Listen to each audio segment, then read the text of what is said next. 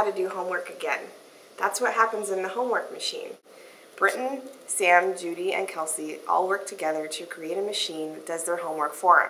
The only problem is, some of the kids are getting better grades than they used to, and they all have the same exact answers. How did I start? I couldn't think of it for the longest time. Soon the police get involved, and the kids are questioned by their teachers. Will the kids turn on each other and admit to their crime? Will they be able to use the homework machine? And will their pranks pay off? You'll have to read to find out.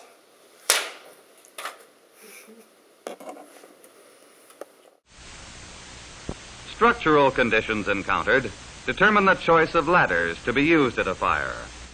Hand ladders vary in length from 14 to 50 feet. 6 men are required to carry and raise them. Forcible entry, cleanup, and ventilating tools complete the truck's equipment. So this is our fire engine. This is engine 58.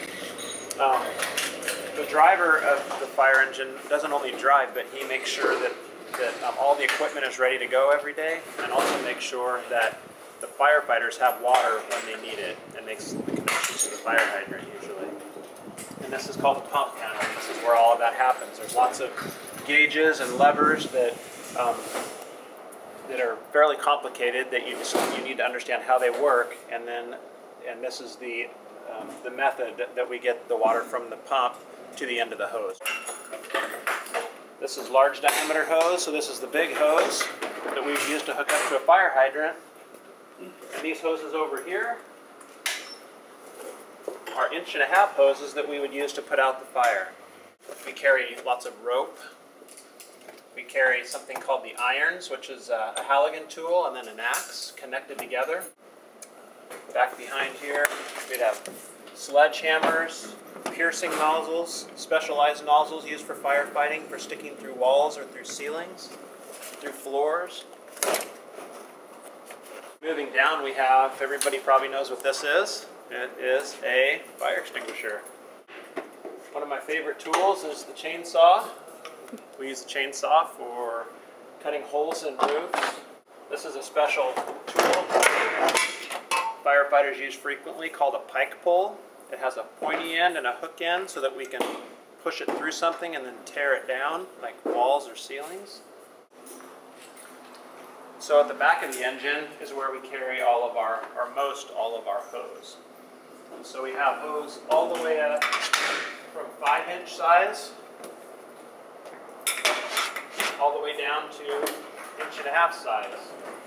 We also have 2.5-inch hose that's used to put out larger fires. And these are very difficult to maneuver around and move, but we can do it with a couple firefighters. And over here, this engine, lots of engines carry the hose, or the ladders on the top of the fire engine, but this engine has it inside, so it's nice and low. It's easier to get out. So the ladders actually slide all the way inside the fire engine.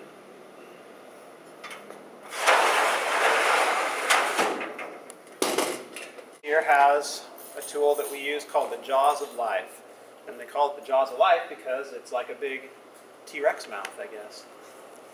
And as he twists it, it would open up and it cuts metal, and it also will spread metal. So if someone's in a bad car accident and stuck and can't get out, we have a tool that can help them get out. Another thing we do is if the top of the car is smashed and down, or if we need to get someone out through the top of the car, we can use a Sawzall. This is something you might see in construction on a work site, but it can also cut a car apart pretty well. Has an air tank on the back, and each air tank lasts about 45 minutes. And so we carry spare bottles because sometimes it takes longer than that to put out the fire. So here would be a spare SCBA cylinder.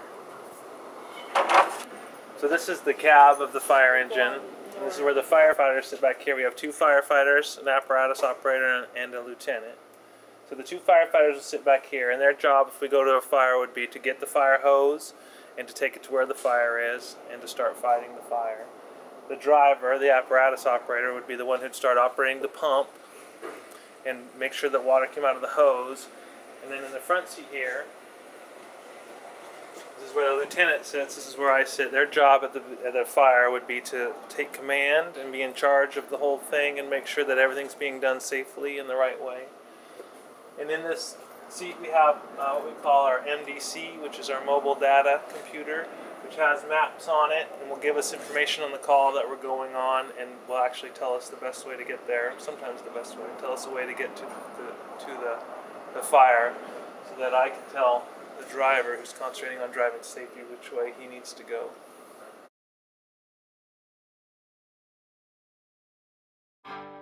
A few important questions for our firefighters. Who is the best cook in the station? Brian Jackson's I am. His tater tot casserole. We talk about his cooking a lot more than everybody else. So, Brian, what is your favorite meal to cook? Taco salad. Yeah.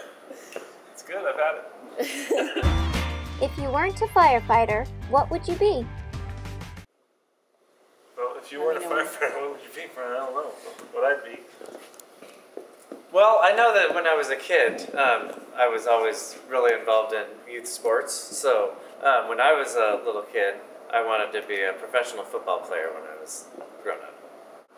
When I was a little kid, I wanted to be a cowboy when I grew up, but I didn't end up being a cowboy. I ended up being a firefighter instead, which was still pretty exciting.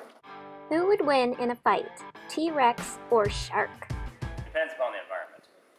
You have to wonder if you're in deep enough water for the shark to be moving around. I gotta think it's.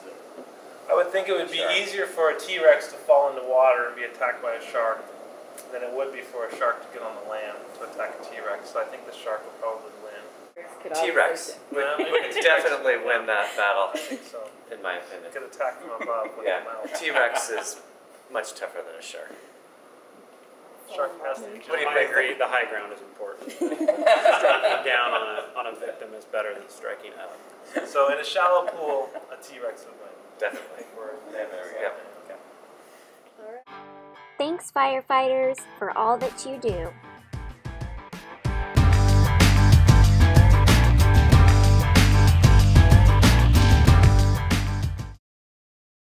She keeps on twirling and twirling and twirling and twirling around. She keeps on twirling and twirling and twirling and twirling around. She's never gonna stop. Why would she? She's a princess.